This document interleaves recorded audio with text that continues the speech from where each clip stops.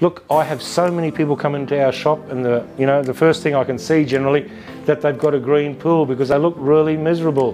They've got a list as long as your arm on all the chemicals they think they might need, and to my surprise, look, at the end of the day, it really isn't that hard. The reason you get green pools is either after a very strong rain or predominantly when you get very hot weather.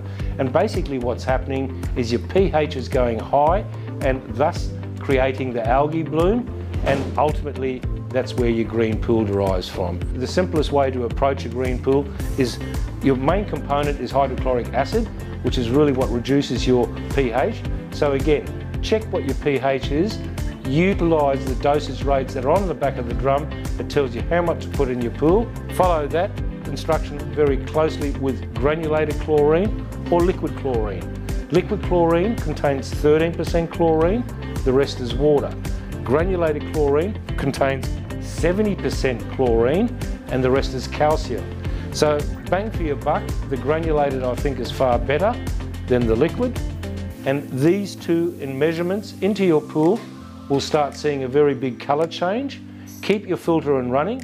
If you have a cartridge filter, I suggest take the cartridge out, circulate the water with the chemicals running. There's no harm done with that whatsoever. It at least preserves your cartridge. With a sand filter, you can have the option of putting it on recirculate, and that allows you to just simply circulate the chemicals. It will take a day or so, you'll see a change in colour. Ultimately, it will go to a cloudy colour, and that's when your filter then steps in, and then you can start filtering out the water, or you can let it settle down to the ground and ultimately vac it to the filter or vac it to waste. And then once you've got some clarity in your water, coming back from the green, we can then talk about other aspects of your pool, like a long-life algicide. This is a copper-based algicide, which is really the only one that I use because of the copper. And look, I think a pool really needs one of these once a year. Every 6 months, 500 ml wouldn't go astray.